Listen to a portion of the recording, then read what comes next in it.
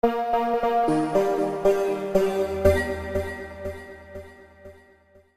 this is a video for 6.3, Fuel Types and Uses. So go ahead and check out the overview and set up your guided notes.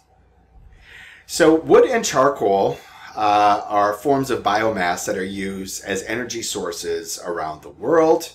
Wood is the leading energy source. Between 2 and 3 million people use it globally. Charcoal is more energy dense, and charcoal is just basically it's wood that's been heated under a very low oxygen content in order to remove the water and to remove a lot of the volatile compounds that are found within it. You've definitely used charcoal. You've had charcoal, if you had a summer barbecue, very likely. But both of these are a little bit dangerous and need to be watched out because they can release particulate matter. Particulate matter is like the ash and the soot that comes when you burn this. And if it's done indoors, which it is a lot for cooking in some countries, if it's done indoors, you need to have exhaust because this particulate matter can damage the respiratory system and lead to other illnesses, which we'll talk about in future videos. Now, formation of coal involves hundreds of millions of years. The coal that we have on this planet, remember, it's a non-renewable resource. It developed 300 million years ago during the Carboniferous era or period. You don't have to know that. But it formed because the wood in the trees was not able to be decomposed, and basically it got compressed. So when you're forming coal, essentially what you're trying to do is form like pure forms of carbon.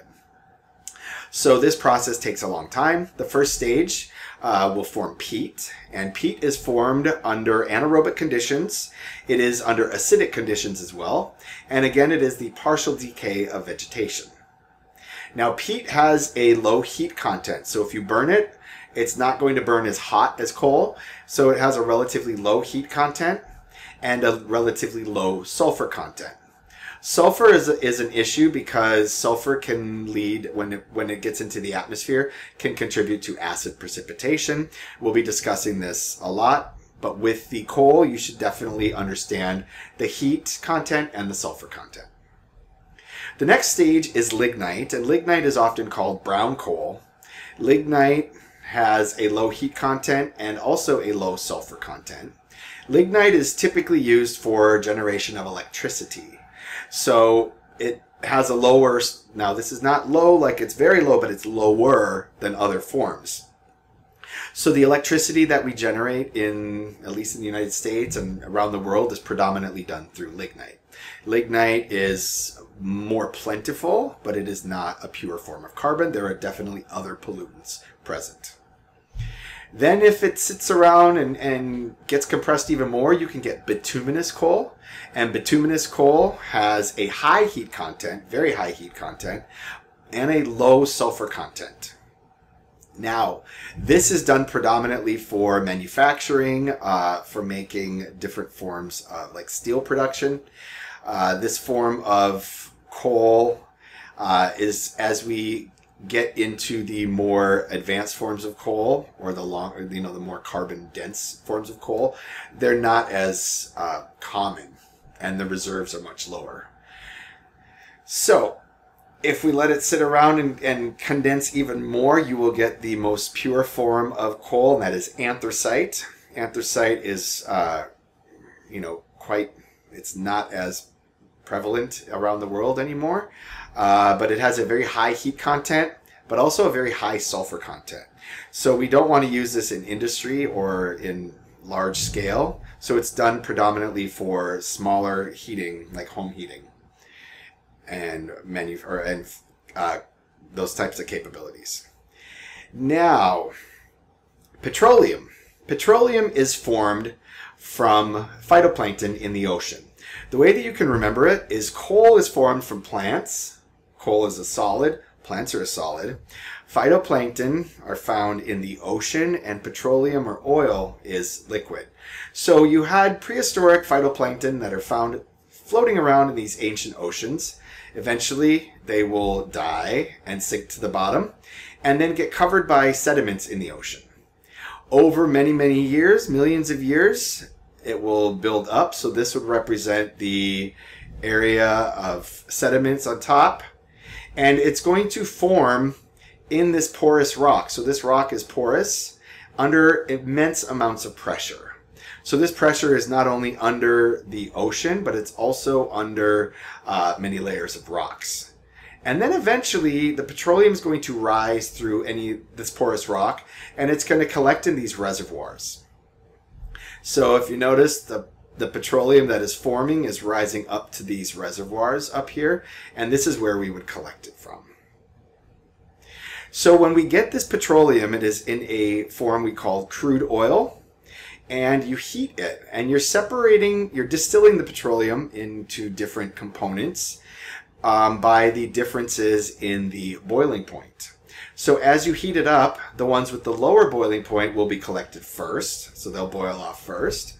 Like, for example, petroleum gas. And then you'll get gasoline. You don't have to know these orders. This is just me giving you the information. You'll have this naphtha, which is used in manufacturing plastic. All plastic comes from, well, not all plastic, but plastic predominantly comes from petroleum. We can also make it from other sources as well, but historically it's been made from petroleum. Then we can get paraffin, and paraffin is like related to like the waxy type of substances. We can have diesel, then fuel oil for heating, and then we can have lubricating oil, and finally bitumen. And this has the highest boiling point. Now, this will be refined for future use. We can also produce asphalt and tar, things that we're using for our roads. We can refine it into diesel fuel, refine it into gasoline, refine it into kerosene, which you would use for lamps, and again, refine it into plastic. So all of these products originally come from crude oil or petroleum.